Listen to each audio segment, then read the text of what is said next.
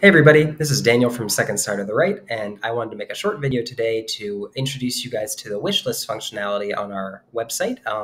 What is it basically and how it works? So first of all, what are wish lists? I mean, as the name suggests, you can look at any of the books or products on our website, and it represents what we have in store, what we can order from warehouses. Like it's a very big stock. If there's a book you're interested in, you can probably find it on our website.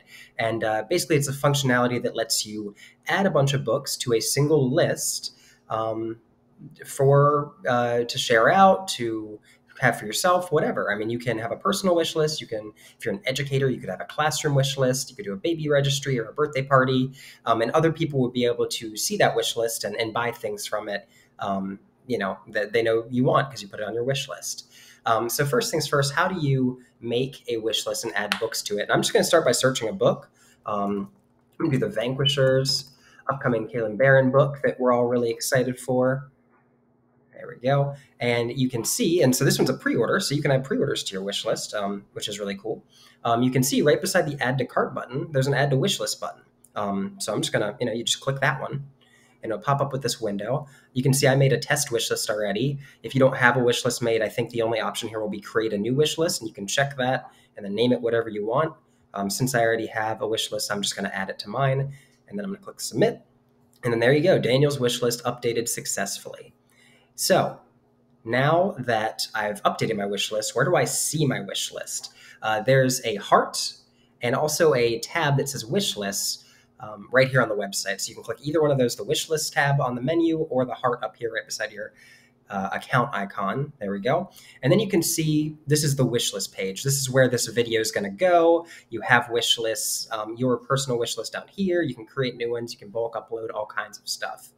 Another cool thing before we even get into all of those options is if you know someone made a wish list, you can search their name or their email or a keyword over here, and you can find their wish list and shop from it. So that's really cool. Let's see. So a couple of options on here. Obviously, you can create a new wish list. You can also bulk upload, which is a really nice function. If you have a bunch of books on in a spreadsheet, or you don't want to go and slowly add each to your wish list, you can just get all their ISBNs, paste them in a row formatted like this, and then it'll upload a whole bunch of them at once. So that's a really convenient way to do that.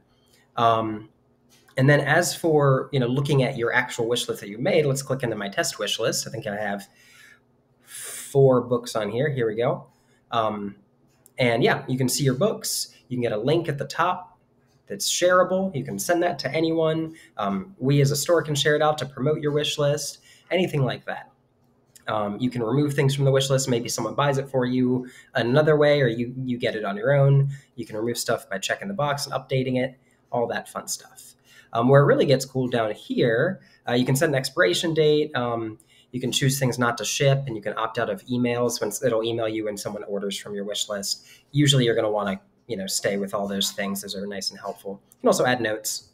But the cool thing down here, you can put in a mailing address, and that way, if someone buys something from the wish list, it'll give them the same options as normal. They can have it shipped, or they can have it set to in-store pickup. In-store pickup, we would just give a call to you and tell you, hey, someone bought something from your wish list. We have it here. And for shipping, we would ship it to whatever address you put here. So if you're a teacher and maybe you want shipped to your school, you can put your school address. It'll have your name on it, so it should be easy to figure out. You can put your personal address and it'll be shipped there. Really totally up to you what you want to do. And make sure you use this address as a delivery address as well and save your settings there. You can email your wish list. There's like a pre-made template, but like I said, it might just be easier to get the link at the top. And then right here is another way to do that bulk upload I was talking about earlier. So that is the basics on what the wish list is and how to use them. I hope this was helpful. And go ahead, start adding stuff, make a wish list and share it out, and we can get everybody more books, and that makes the world a happier place in our opinion. So hope this was helpful. Have a great day, guys.